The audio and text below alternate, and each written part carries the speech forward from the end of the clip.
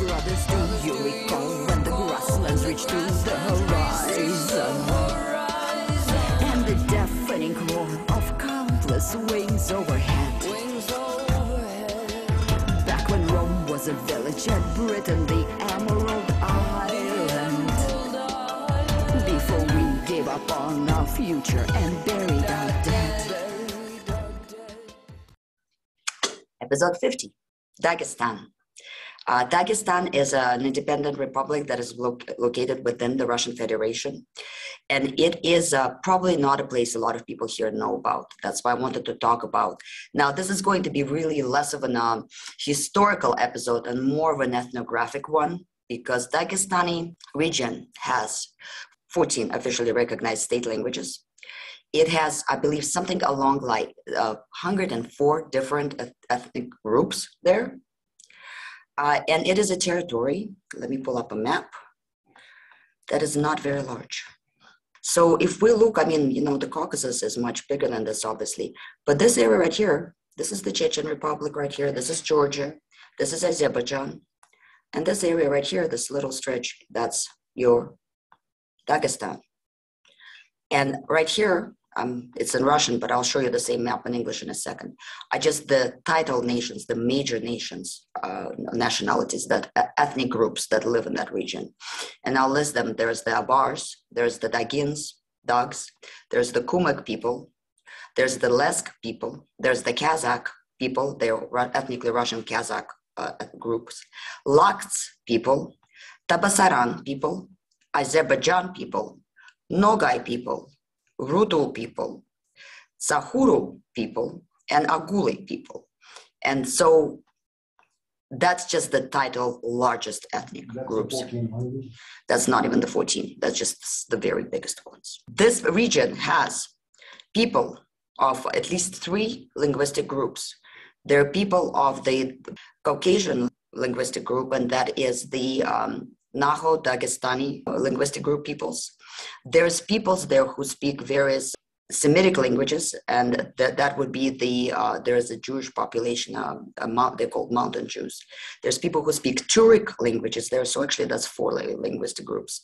There's people who speak Turic languages there, and then there's people who also speak in the Iranian languages there, and in the European, and that would be not only the Slavs, and which include Russians, Ukrainians, other peoples of different ethnicities who live there, but there's also some people who speak languages that are close to Farsi and a lot of other languages. So, just a quick question. In other parts of the Caucasus, I know the different groups are not getting along well, but I've never heard much about conflict in Dagestan. Are the people are cooperating better there, or we just don't hear about it?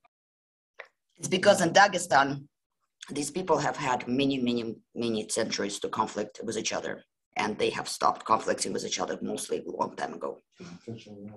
The situation with Dagestan is such. Let me share another screen with you guys.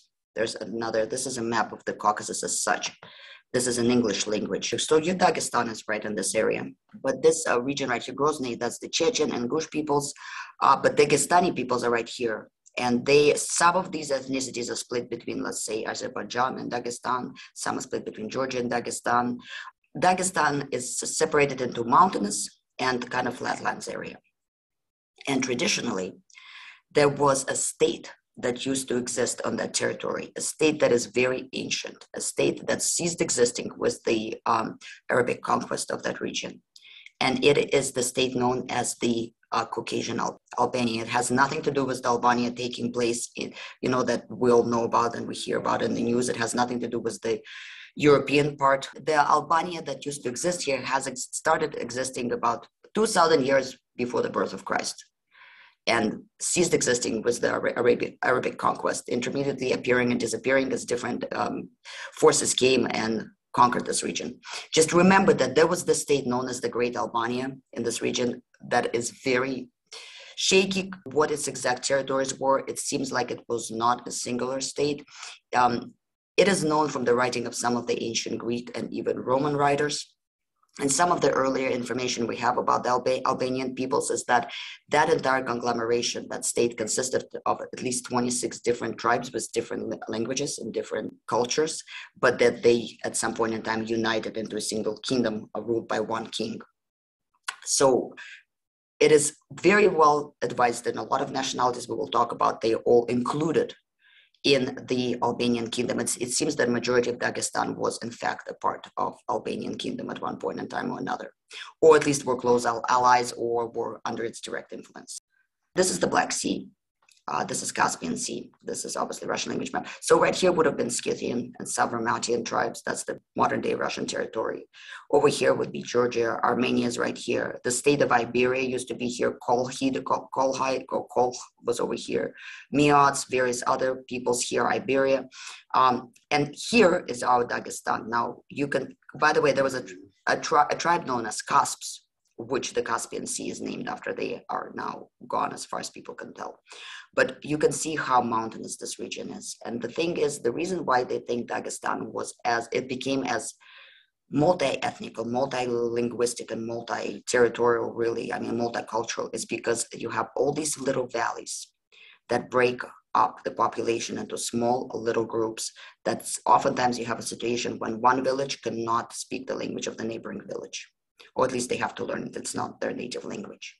There's two regions in this world that have such linguistic diversity. One of them is very well known to linguists across the world, and that's Papua New Guinea. The other region that is a lot less studied is this Dagestani region, where the linguistic diversity is enormous. Even though a lot of these languages belong to just a few families, I mean, a few, I guess you have 4 major super families, and then you have all these different dialects. I'm not even going to bother to list them all because I think there's over 104 languages in that region. Big thing about the reason you got so many, as Julie said, you do have all those mountain valleys that coming down from the Caucasus. Now the Caucasus they're bigger than Rockies or taller than Rockies. They're a significant mountain range, that north range particularly. It is one of 3 routes across the Caucasus along the Caspian Sea, and it was probably the most favored route by the steppe peoples. You would have the Iranian, the Persian empires that were also often, as they expanded and contracted, going there. So the strange thing, genetic studies say that the fact that somebody speaks a particular language may be that they have adapted the language instead. For example, it's speculated that some of the populations is genetically, they're probably related to Persian groups like the Medes. It's geography because of that passage through east end of the Caucasus. There's one in the central, there's another pass in the central section, and there's one on the Black Sea side. But that was probably for the steppe peoples who kept coming out of the Altai for 2,000 years, 2,500 years.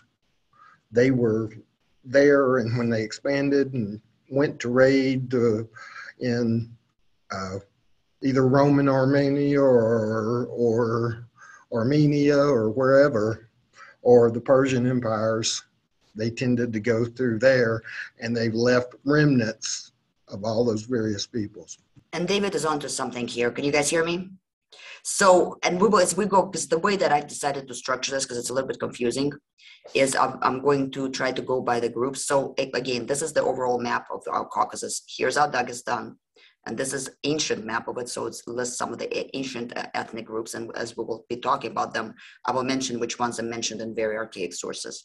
Now, this is the kingdoms that formed in the same region. So this is the Kolhide that we talked about, Armenia, Iberia, Persia, and this is one of the possible boundaries of the Albanian kingdom. You see that it was quite large and it lasted quite a few centuries. It did not collapse. When was the Arabic conquest? Around 7th century. Yeah. And this is where the first group that we're going to be talking about, one of the largest groups in the region, that's the Avars group. Now let me exit out of this. So the Avars, their totem has been wolves, bears, and particularly eagles. And now a lot of things I say about one ethnicity in Dagestan is going to apply to a lot of other ethnicities because not all of them co-evolved together, and very few of them are, it's not possible to talk about history of one ethnicity without mentioning the history of all the others. So a lot of these things apply to a lot of these peoples. There's a famous dance, and I'll pull that up in a little bit, that's called the Lesgin dance, that is oftentimes applied to a lot of these people, even though each time it's a different dance that is being referred to. Their language for this group of people, and this is the Avar people, their language group, they're in the Nakhchi Dagestani language family. They are representative of some of the oldest autochtonic people of that region. Well, a lot of these languages are related to such languages as we talked about, the Hurrites, the Urartu language groups, and also to the ancient Albanese language. There are some theories about whom they descended from. Now, you got to remember, these regions were repeatedly overran, as David has mentioned, by invaders from both sides of Caucasus, from the Scythians from this side, and then from the Persian peoples from that side, plus Rome intervened at one point in time when Rome became a powerful thing. Then later on, the Byzantine Empire meddled quite a bit. Greeks, of course, earlier on and later on. And then, of course, you had the Ottoman Empire, the Persian Empire. I mean, everybody who could and couldn't. See, that's the Roman Empire, and there's the Roman Empire invading, and that's when they took over that region. That's a really good map right there. There's one guess that says that they possibly either were related to the ancient Avar people, which would make sense because they're known as Avar people, and Avar people were very warlike peoples in our ancient world. This is Byzantium now. This is Christianity, Adventic Abkhazia. Obviously, you remember we talked about Armenia, Albania. You see Albania still here. Byzantium, Rome rose and fell. Only now does Albania finally disappear. That's with the Arabic conquest when the Christianity mostly gets wiped out. Now, Albania was a Christian country towards its fall, a fiercely Christian country. So one theory says that they are descendants of ancient Avars. The other theory says that they actually related to Casps and Belts, which are kind of distantly related to Gothic peoples in very archaic times. They were a part of the Great Albania. A lot of these tribes were. And the Great Albania included in it. It included Dagestani territory, Chechen and Ingush territory, and some of the other ones. Darginia Darks we will be talking about. So you see how this little region was constantly breaking up into smaller. They were not, sometimes they were kingdoms, but more often than not, they were ethnic territories. And oftentimes, because this region was constantly pounded by waves and waves of invaders, these people would be forced to unite together, even if they had different cultural traditions, even if they had a different faith, they would still oftentimes fight for each other and on each other's behalf with the various invading peoples. These are peoples who always been very warlike, have always kind of been extremely tolerant of each other's religion.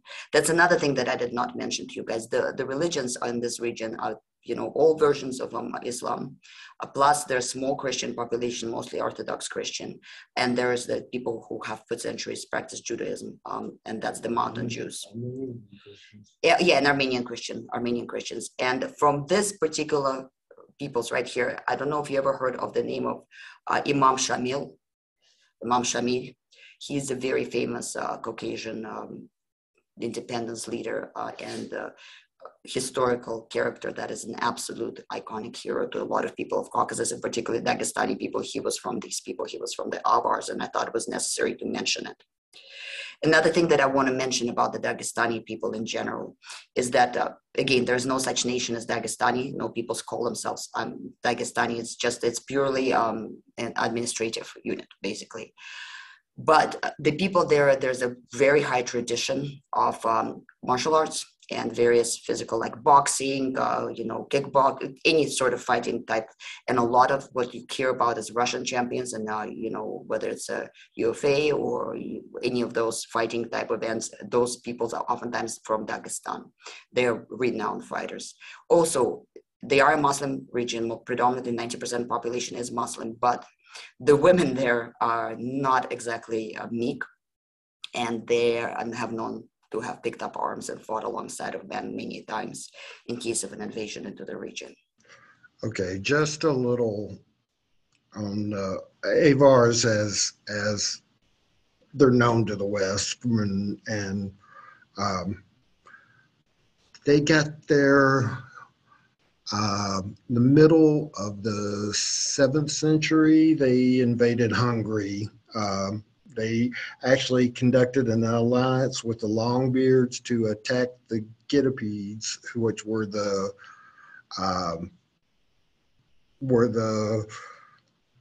Germanic tribe that come out after the Huns fell, and which lasted almost a century. And then the Avars apparently originated from the east.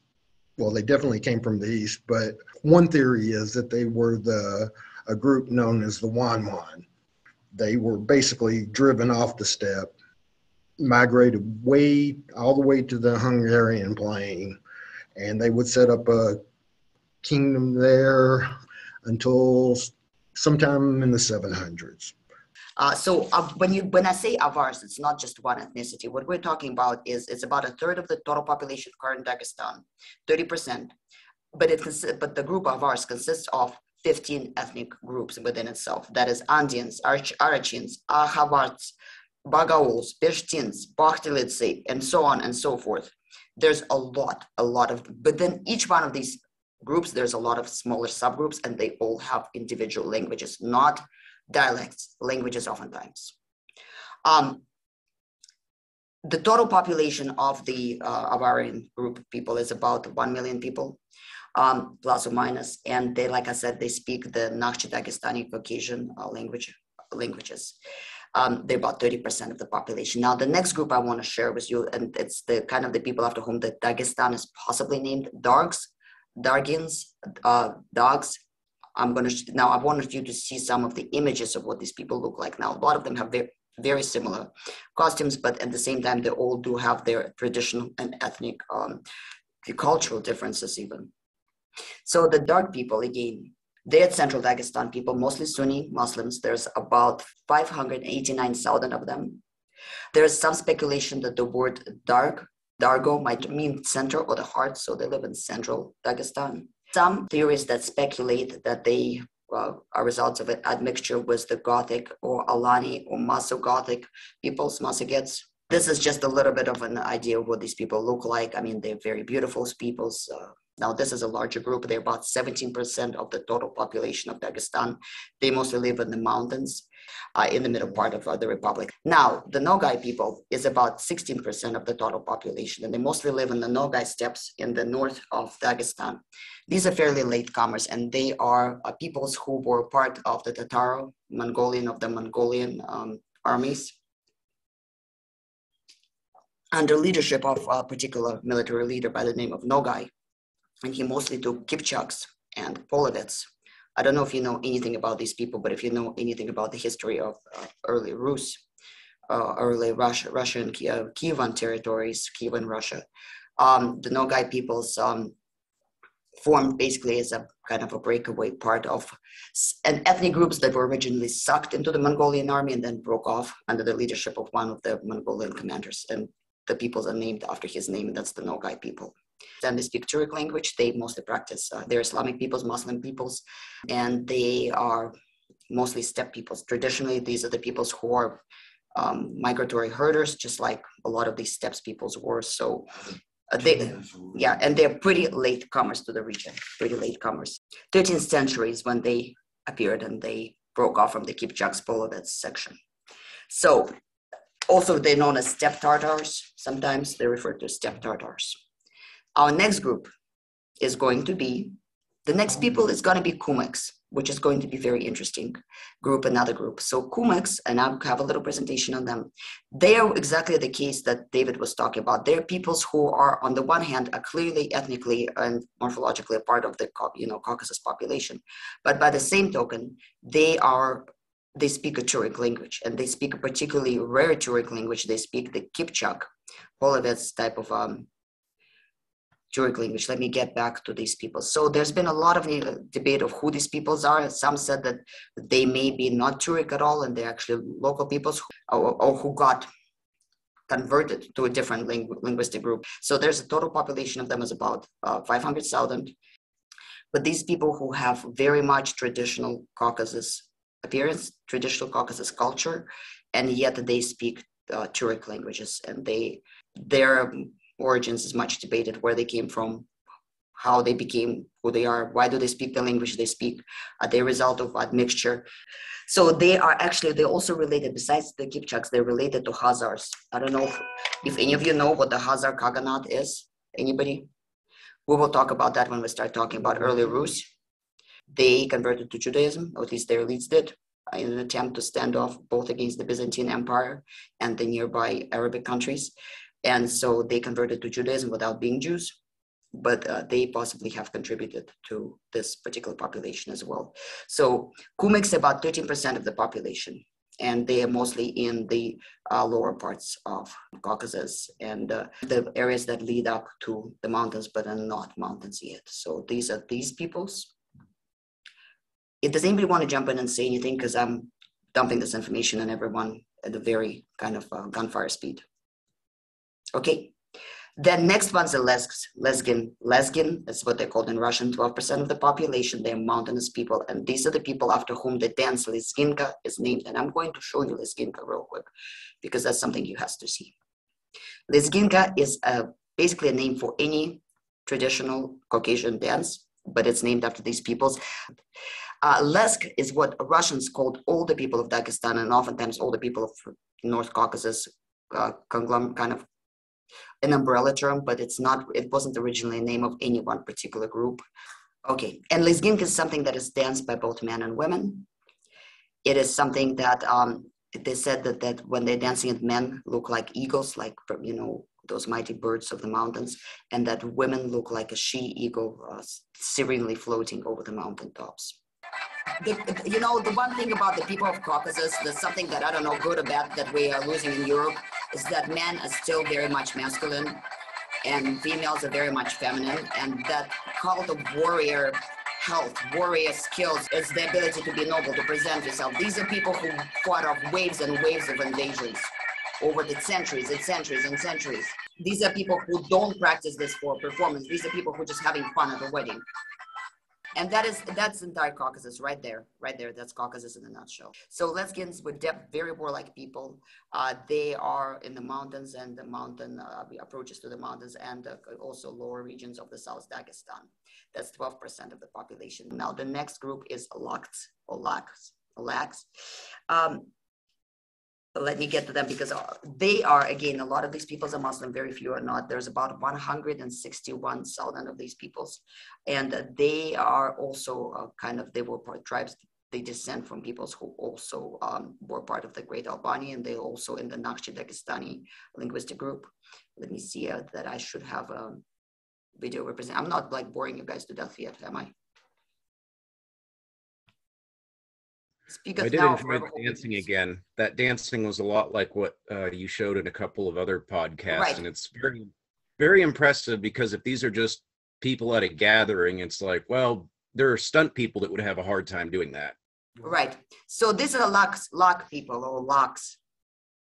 They also, they're the people, they're mostly in the central part of the mountains. There's about 5% of the ethnic composition of Dagestan is the Lak people. Very beautiful women, very beautiful men, also very warlike people, part of the Great Albania once upon a time. Just to give you some images, these are some historical pictures. This is obviously that time of the Russian Empire. Most of them are Sunni Muslim peoples. And by the way, light hair, blue eyes are very widespread among a lot of these people. This is the Lux image. This is their kind of a symbol, their flag. Now, the next groups are going to represent about 4% of the total population each. So, very important group is Taba Saran. Taba Saran is one of the oldest ethnic groups in Caucasus and in North Caucasus. They, once upon a time, had their own kingdom. for a period of time. They're very warlike peoples. They fought off almost everyone who tried to come there. They live in the South Dagestani mountains, and they most likely were big central part of the Great Albania. And their language is considered to be one of the most complex languages in the world. They have 30 different ways to. In English language, you don't have these word forms for nouns. When you have a word form for, like, if it's a noun does something, or something is being, so if a cat is doing something, or something is being done to the cat, or the cat was in the past, the cat was in the future, those are different forms, word forms of the nouns. Well, in Russian language, I believe that there are 7 of those, and in the Sabaran language, there's 30 forms of it. It's considered to be one of the most complex languages in the world. This is the Sabaran people, very warlike, very archaic people of Dagestan heartland. They fought off everyone. I don't think they've ever been truly conquered. They are mostly also mostly Muslim peoples. Next peoples we have here, sometimes they're called the Dagestani Jews. And then there's also Rutul people, Argul people, Suhar people, and so on and so forth. These peoples represent a small percentage of the total population. But there's one peoples that I did want to talk to you about, and that is the Udih peoples, and they're the oldest peoples. These are the people that are believed to have been the heart population of the ancient Albania.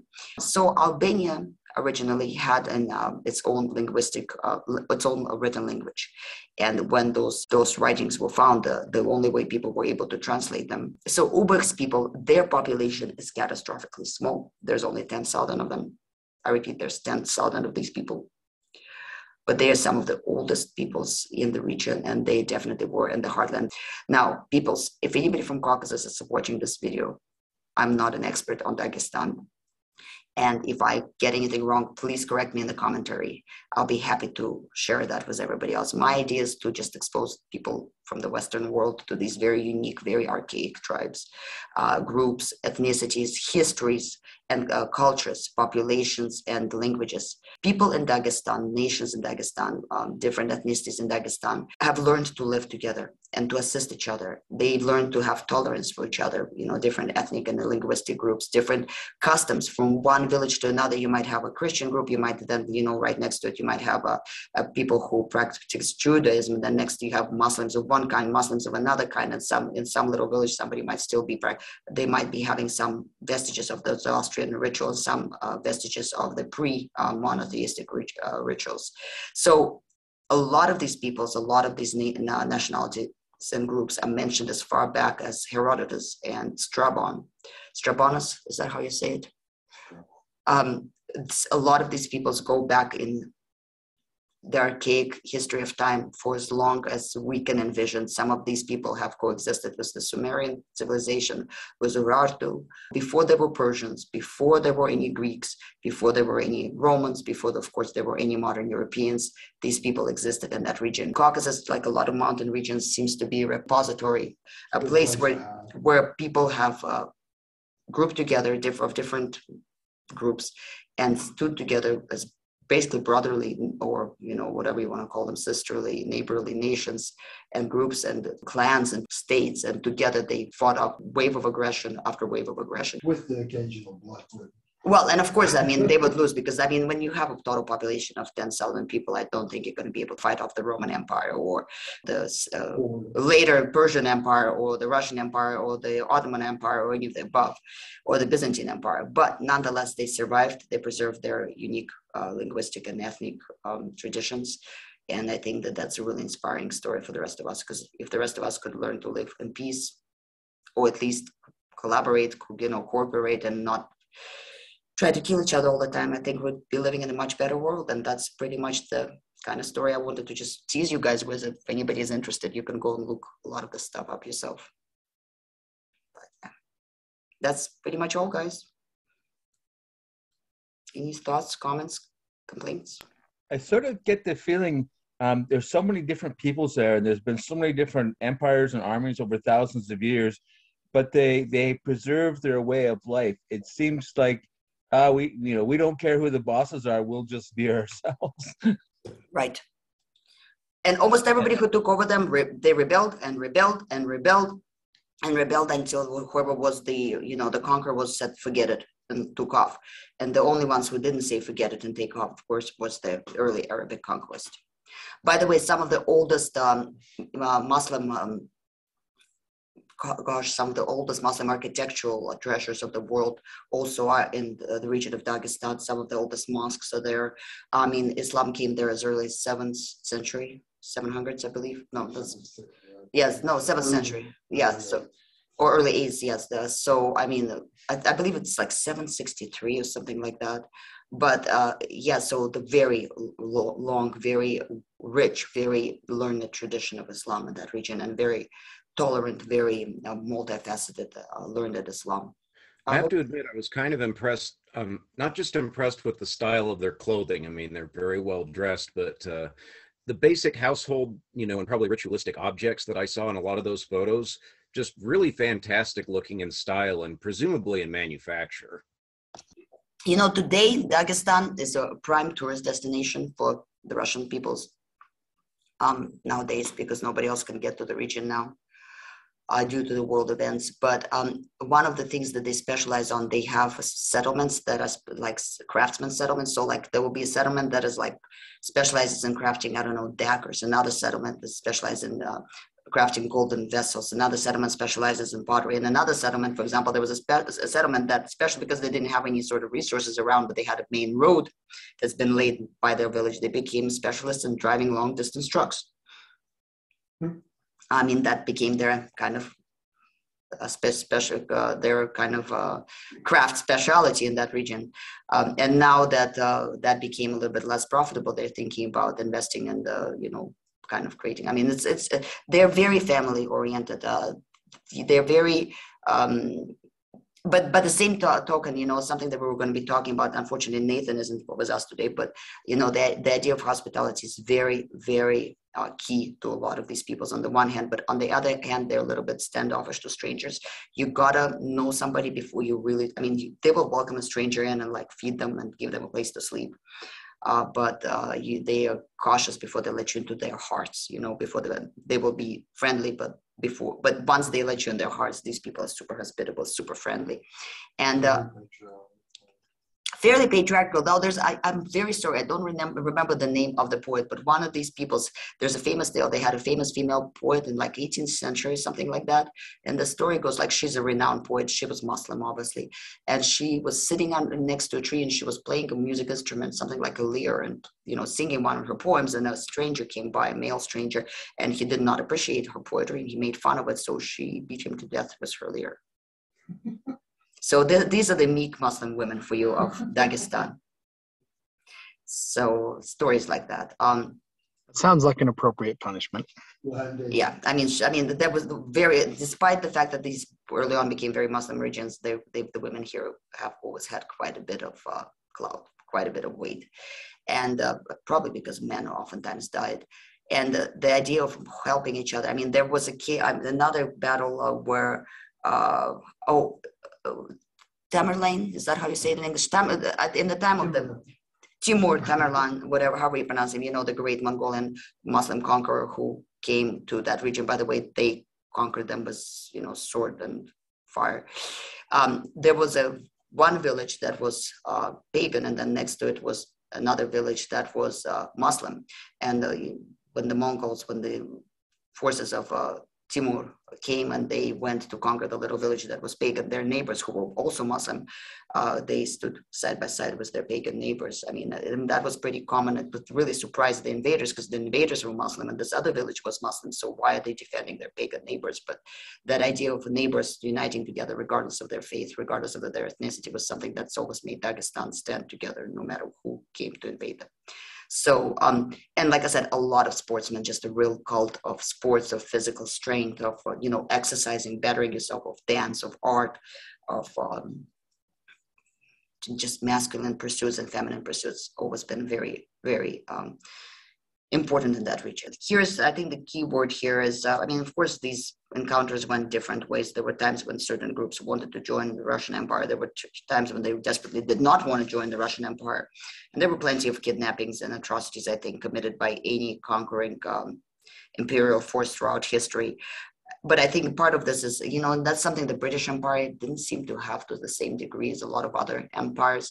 I think I've mentioned before, the definition of an empire is kind of a conglomeration of different religious, ethnic, and cultural groups that the overarching administration tries to not direct in any way, shape, or form as far as how they practice their daily life, as long as they have, they obey the overarching law of the governing structure. And pay the taxes, and faithfully send their men to fight the wars. So that seems to be one of the today the word empire is very much kind of vilified, but one of the things that empires oftentimes allow them, whether it's, Roman Empire, Persian Empire, whatever, after the initial conquest, oftentimes they subjugated peoples, or the peoples who join into that imperial force, oftentimes they're allowed to practice their own cultural desires as long as they faithfully pay, into the joint taxes fund and stuff. Yeah, we forget how many in the Roman Empire, there were a lot of neighboring countries that actually wanted to join the Roman Empire. Like if you look at the conquest of England, there were a lot of client states or sympathetic tribes and stuff, because the Romans came in and set up an administration, kind of like the Brits did later. They would set up an administration and then leave everything else alone. Right. Towards like I said, after the original conquest, period of conquest. Right, but that's usually you have the first expansion, and then they do kind of tend to. And Persians did the same thing early on. Now, until they went crazy and started enforcing, militant version of Zoroastrism everywhere, which did not go well everywhere. But I think that I don't know. There's something to be said to allow other nations and other nationalities and other ethnic groups and linguistic groups to be, and not necessarily brush them with the same comb and in the same direction. So, and that spirit of cooperation, that is actually quite inspiring, by the way, Julie. And I think Dagestan is one of the very unique regions that way, where I think they just fought against each other for so many centuries, so long ago, that by the time that they historically appear in any historic records, they kind of learned to cooperate, because what they had, we already kind of fought it out. Well, they're all small groups. And they're very small groups. I mean, like I said, 10,000 people, but that's not even population of Salt Lake City. It's not even population of, I don't know, Provo. And the interesting thing is, these are not dying languages. These are not just disappearing cultures. These are ongoing, strong cultural groups. Can I ask you something? Who? Personally or publicly? About Supreme Court recent ruling. So do you mind if David asks you a political question? Yes. Oh, yeah, go ahead. Okay, I'm going to... Are you willing to share with us what you think about the Supreme Court's ruling, not so much on that case, but on the issue of sovereignty? Sovereignty comes down to your ability to live your culture. But at the same time, see, I don't know too much about the decision, but it's basically, to me, about culture. But at the same time, you have the members of my tribe, a lot of them have gotten what I call more modernized. They think more modern thinking now. So a lot of times, politically, they are not, almost similar to the way people think in Washington, but they use the idea of sovereignty for political reasons. Look, in case anybody doesn't know, there was a ruling where an Indian court, there was a crime committed, and an Indian court, Navajo court, Dene court, gave one sentence, and then there was almost a case of double jeopardy and picked up somewhere else, I believe. Yeah, that one there, a Navajo man committed a case of rape against a woman on the Ute reservation. Oh, it was a Ute reservation. Yeah, and the Utes have a different judicial system. Apparently, that's left over from the days of the pioneers, like that. Right. And I guess in that particular case, the court gave him a lighter sentence, and then the federal government came in and says, we're going to impose a harsher sentence. So it's a different court system than the Navajo tribal court. I see. Uh-huh. I see. That makes sense. That does make sense. I wasn't aware of that. And it didn't say anything that in the Reddit article I read either, which is weird. It's interesting to hear this because I know in Canada we have our own sovereignty issues. For example, I live in a territory which does not have a representative for Her Majesty the Queen, so we are not sovereign in the same way as a province is. And yet natives here have their own self-governments. There's 15 of them in Yukon, so they have equal powers to the territory in some way. So it's the sovereignty issues are so being worked out, I think, here. I just know it's a remnant of a different time period. I don't know if that applies to Navajo courts, but usually in case of murder or people from outside the reservation, like Anglos, the FBI will have jurisdiction on those matters. That makes a lot of sense. Yeah, I say here, most Native groups don't have their own courts exactly, but they do have sentencing circles. And the way the sentencing is done is quite different from the white court, I guess you call it. And to a white perspective, the punishment is not really a punishment, but it actually works to restore the balance between the individual and the community. It's like trying to make restitution for the person to learn to live in the community again. And that's how it's done usually. So people are now looking at this, they call it circle justice. They're looking at it now, and the regular courts are looking at it as well with some interest. Well, and I think there's a lot to be said about what you just said about it being more about cultural sovereignty than any kind of other sovereignty. If I may say something very politically charged here, but my impression always has been that on the one hand, yes, it's sovereign nations, as far as the native people in the US go. But if one of those sovereign nations, let's say try to make an independent treaty, let's say with India or with Finland or something like that, I mean, I think that the federal government would not stand for that at all. Am I correct? Yeah. The Hopis have tried to issue their own passports, and the government wouldn't agree with it. Yeah. In Canada, it's a bit different. I mean, say the natives used to be put on reservations, which was a separate issue. They'd be under the Indian Act, but now we have what's called self-government, so that they have their own actual governments, and they, in fact, can do things internationally. Bypassing the federal government system. It's legal, but it's something that's not really done very often. Yeah, because I can imagine that, let's say, a treaty with Russia would cause a real problem right now. Well, yeah, because they're doing fishing treaties with Alaskans and things like that, and that's happening with or without the federal government's input. Interesting. So they can do things on their own, but because they're quite small. Like the local group's about 600 odd people. So yeah, they're their own government, but I mean, how much can they actually do with that many people? They can run their own schools and all sorts of things, and they can tax as well, but they don't. Interesting. Well, that was an interesting kind of veer off of the discussion. Huh? But it sort of fits in what's happening in Dagestan, though, because it's different peoples living together, different rules and different languages. Well, exactly the same things happens here. We have different languages and different rules, and yet we're all living side by side with each other. And basically, the native system is to restore social order, is what we would say if we want to use big fancy terms. It's to restore the people and the relationships between the bad guy and the rest of the community. And that's actually very successful. And modern courts are looking at those examples, and they're trying to incorporate some of those things. So we have justice workers up here that are looking at the native ways of doing things, and they're incorporating them into the crown system. Basically, the queen's of the boss, and she runs everything in the courts. But we're looking at how locals, like people, do things as well, and incorporating them into the modern system. Right. And I was going to say that, for example, it was not just Dagestani, it was Chechen people, Ingush people, a lot of the Caucasian peoples of the North Caucasus. I know that like in Moscow, I mean, there's a lot of diasporas of those peoples living in Moscow there. I mean, sometimes there's a conflict because there's usually older generation will stay back home in the mountains, and they will send the young people to earn money, or the young people are going to want to go to the capitals and, make money or have fun or whatever.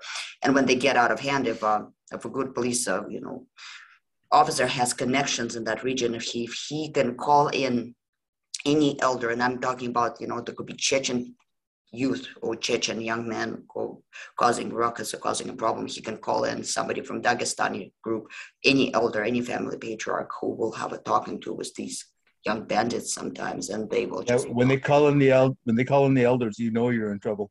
They just stop it, and it doesn't matter of what ethnicity the elder is. What I'm getting at, because that respect for your elder, because you know that the elders are going to talk to each other, and that's something that our society very much has lost. Community is the big thing. And then going back to the local jurisdiction, we're experimenting with this thing called the peace court, where if there's a conflict among community members, they're supposed to talk about it and agree to take a course of action to resolve a situation. But if they don't, it's non-binding. So even though they may agree to a peace court settlement, if one of the parties doesn't fulfill their obligation, then it goes up to a more formal legal court system. So it's an at-will court. All right, guys. So we will finish the Chechen peoples, and after that, we will do hospitality rights and see where we're going from there. Does that sound good to everyone? Sounds good to me. Good to see everybody. It's so good to see everybody. Love the beard, Ryan. You're getting very bearded. I'm playing around with it. I'm doing the mountain man look. Okay, guys. See ya. Bye. All right. Goodbye. Bye, everyone.